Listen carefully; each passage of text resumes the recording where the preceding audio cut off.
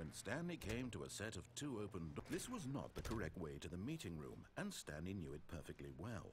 Perhaps he wanted to stop by the employee lounge first, just to admire it.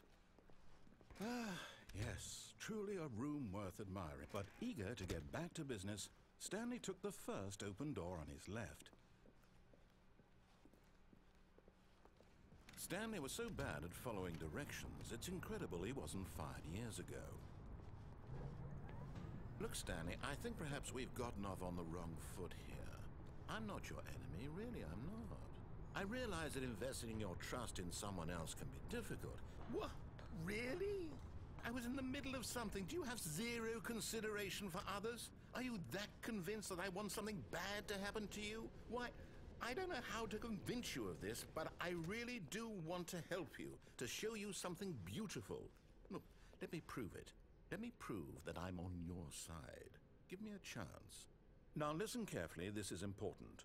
Stanley walked through the red door. Oh, thank God you are willing to listen to me. Do you see that I really have wanted you to be happy all this time? The problem is all these choices. The two of us always trying to get somewhere that isn't here. Running and running and running, just the way you're doing right now. Don't you see that it's killing us, Stanley? I want it to stop. We would both be so much happier if we just stopped. And I think I have a solution. Here, let me show you.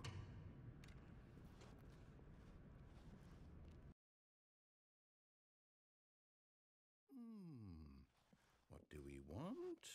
What are we looking for? Here.